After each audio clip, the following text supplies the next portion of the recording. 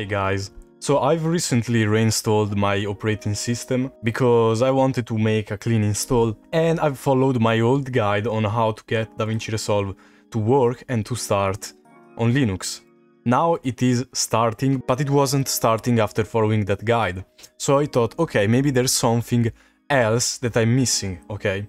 So I've searched and looked on the internet, and I've actually found the solution. So basically I was missing this library, and after installing it and following my old tutorial by removing those old libs, I was able to get DaVinci Resolve to work. I think that just by installing this library right here and removing the old libraries that I've shown in the other video, I think you're going to solve most of the problems and for most of the people, okay?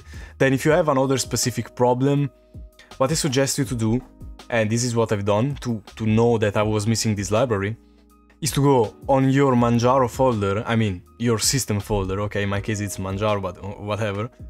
So you go into your system folder, or you can type that's your system folder, then you have to go into opt, resolve, bin.